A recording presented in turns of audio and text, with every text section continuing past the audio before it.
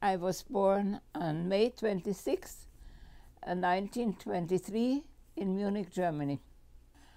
Well, during World War II, a lot of things happened to a lot of people. What happened to me happened very early.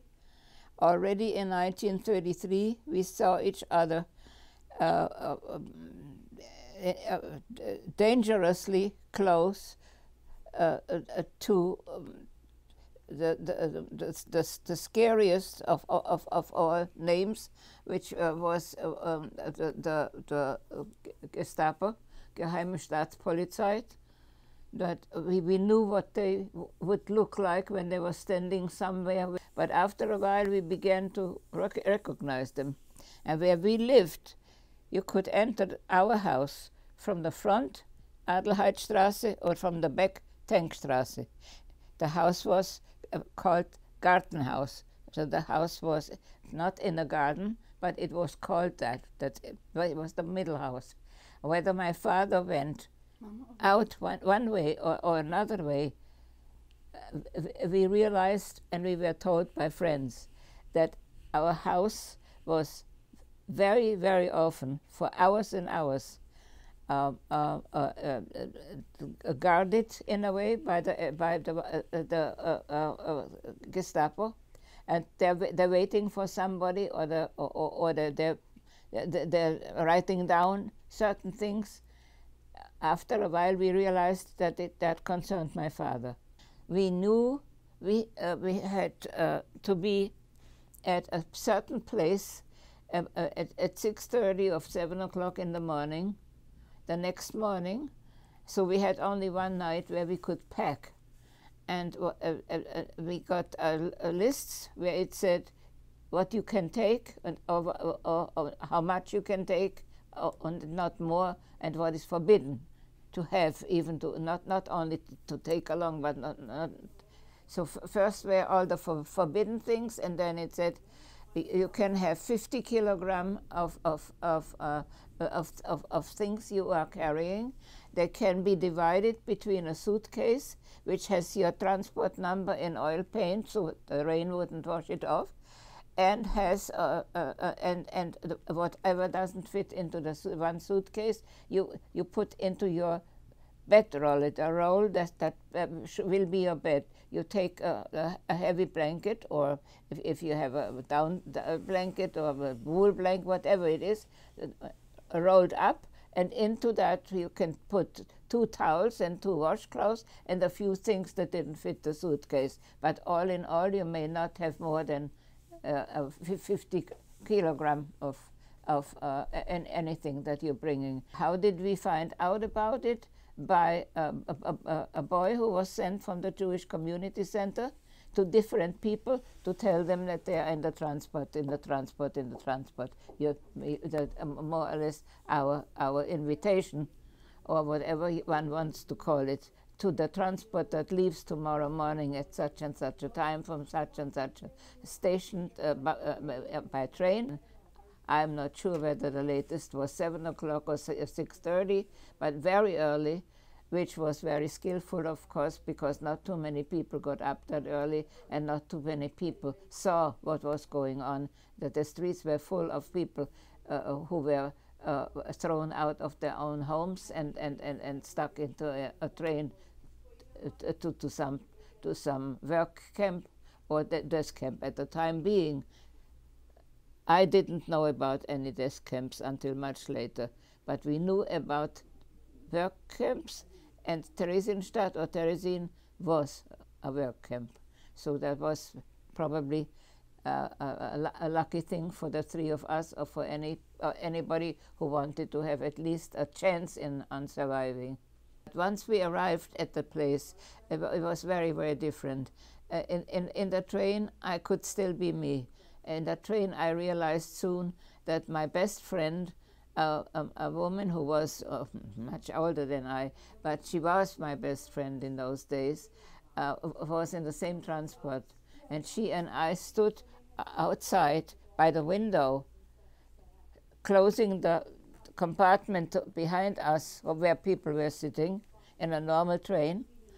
And we stood by the window and looked out at the beautiful landscape and everything in bloom that we hadn't seen for years, because we were not allowed to go anywhere but to the Jewish cemetery. We were not allowed to go to parks or anywhere else than where they allowed us to be. So Miriam and I stood by a window, and together we sang, not loudly but joyfully, some very beautiful folk songs and songs about homeland and so on in Czech, and on the way towards Terezin. Terezin at that time did not have any connection with railroads. That was done later on. It was laid by the Jews, by our own Jewish people. But the train stopped at a small station called Bohušovice. I don't know how that could be translated into English or any other language. What it's named for, I have no idea, but it was very important in my life, because that was where normalcy more or less ended. He said the day before we knew this performance would come, and there would be Nazis, SS people in the audience.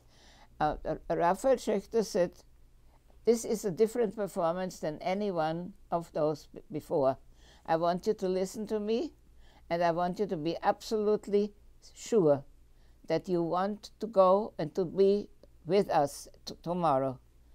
Nobody is told to do so. This is not a command at all. On the contrary, if you want to rather not have anything to do with this tomorrow, I would understand fully. This time it will be dangerous." And I remember him saying just these words. And if anybody wants to leave, here's the door. Nobody left. Within the weeks that we were studying the Requiem, Raphael Schechter told us the entire lifetime story of Verdi, and also that there are many, many other requiems written by other composers, and he mentioned them. And then he said, I chose this particular, the Verdi Requiem, for one reason only. There is loud and clear come the words, whatever we do here on earth will be heard and seen. The day will come when you will come before the judge, and the judge has the book open and knows everything you did, all the good and the bad things, and you will be treated according to what you did on earth.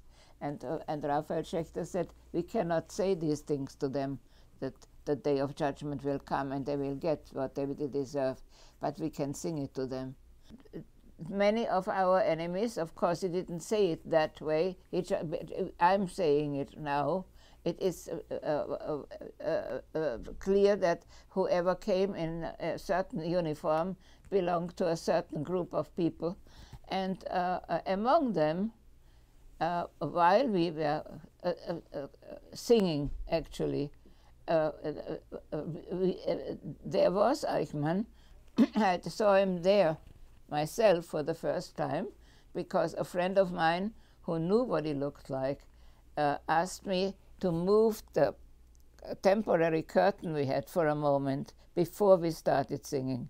And then she said, if you look through this little hole and you make a line, straight line, you will see there are so and so many people in SS uniform. And in the middle of them is one man who is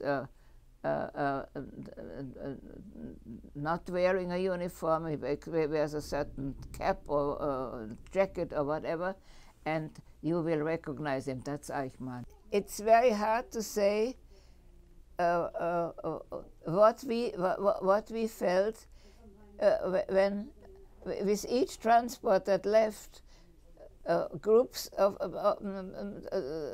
20, 50, 60 19, there were always people from the Requiem who were very, very important in order to sing it again. So it was never sung anymore after that day in June. Listening to the music may remind many of the people in the audience that they have been to theaters and had heard operas like the ones that was now performed in Terezin. We did our best to sound good, and we did our best to learn our words, whether they were Czech, German, or Latin. But the important part was there was something in that music that was good for everyone, for those who heard it, but also for those who sang it. Were very important for any child, any age, and any young person to know that no matter what the outside world looks like, or your closest neighbors in the next house, the important thing is that the kindness you show others comes right back to you. And it is much easier to live the life of a kind person than to try to give back the ugliness that very often happens to us. If we were to give back all the ugliness that happens to any one of us, I don't think there would be one left who could say that never happened to me. Nothing ugly ever happened. Everything that happened to me was beautiful. No, it isn't. But the more you practice being nice to others, being kind to others, and showing them that you mean well, no matter who did what to them, makes a great difference. This song was made by Eric May, who is Marianka May's husband and my father, and he wrote the words and the melody, which we're going to try to sing now. Mm-hmm. And it is called Farmer's Thanksgiving. Yeah. Okay? Father in heaven, I thank thee for the beautiful farm of mine, for thy golden corn and thy apple tree, for thy rain and thy sunshine, for her who through the hardships all has been my faithful wife, and for the children small and tall who brought my house to life. Before I think it's harvest time, I drink thy golden wine. In comes the herd with ringing chime at winter's early sign. From my warm house there I can see your snowy crystals fall. Blessed are the hills and blessed are we who hear you when you call.